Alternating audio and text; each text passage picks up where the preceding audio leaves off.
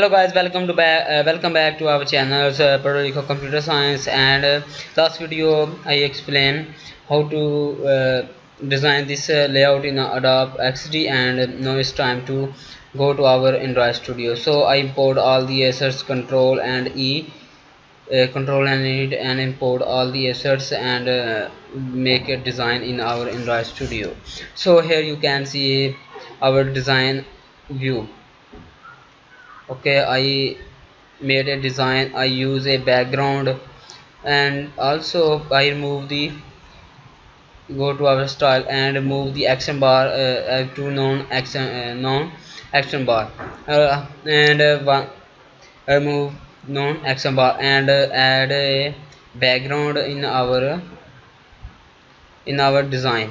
So I import a background and add here backgrounds, and change constant layout to relative layout. You can use a constant layout, but it is very tough for you as a beginner. If you have some experience, you can use a constraint layout.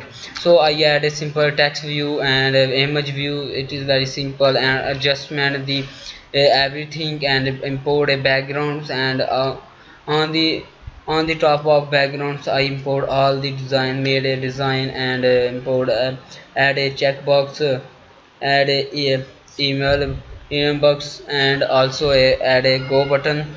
So go buttons go to our home screen, and login button go to our login screen. So same backgrounds import here, and same coding, and everything I do in our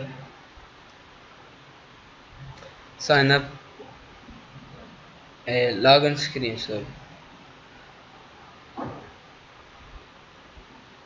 our login screen, you can see here login screen also same like this, and here's just email and user password, and in the sign up I add login and email and password field. So the design is totally complete. I provide a link in descriptions, you can just check out it.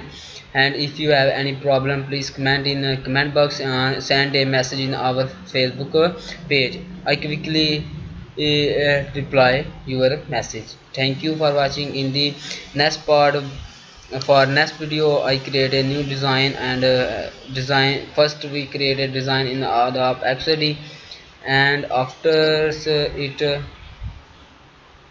we made in the next part we made this like design. First we create in Adobe XD, and then import in our Android Studio. Thank you for watching, and share with your friends.